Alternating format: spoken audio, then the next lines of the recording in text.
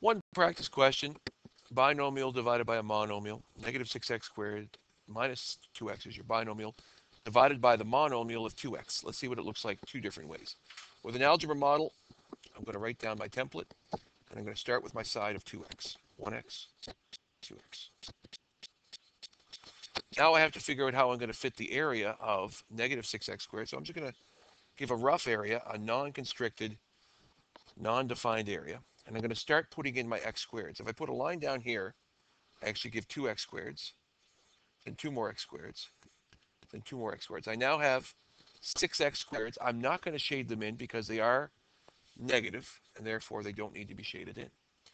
And if I put a straight line down here, I now have my, I'm not shaded in, I now have my 2 negative x's. I can erase the rest of the superfluous lines that I put in. And I can now see that this side length that is now up here is going to be the quotient, or the answer to the division, of negative 6x squared minus 2x. If I just shade it in, that's going to be a negative x and a negative x and a negative x, because a negative times a positive is a negative x squared. And this over here is going to be negative as well, because a positive times a negative gave me this negative x.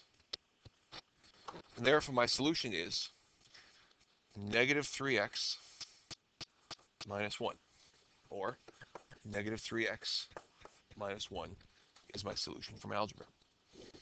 If I reverse it and then say, okay, I'm going to use distributive property to solve it, so each term in my binomial must be divided by my monomial, I'm going to get 2 simple monomial divisions. The first one will be this, and the second one will be this. When I work that out, divide the coefficients, you get negative 3 over 1. Divide the variable terms, an x squared divided by an x squared divided by an x, using my exponent laws, will just be x, giving me a negative 3 times an x over 1, or just negative 3x. And negative 2 divided by 2 is negative 1. X divided by x cancels each other out. I'm left with just a minus 1. And through distributive property, I still get